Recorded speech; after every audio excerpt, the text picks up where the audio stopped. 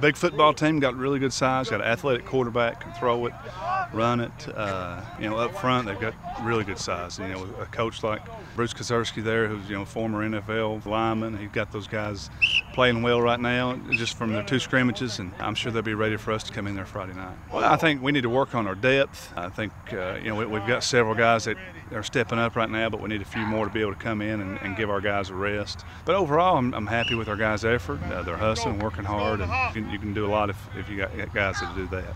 Well, obviously you got to take care of the football. It's a long road trip for us, and you learn a lot of lessons on those road trips sometimes. And I hope that we go up focused with our goal in mind and go up and play well. With a school like Holy Cross, there's kids coming in and out all the time at places like that. So I know there's a lot of new faces on that team this year that weren't there last year, or maybe they just all grown up a lot. But yeah, it worries you a little bit when we came out and played really well against them.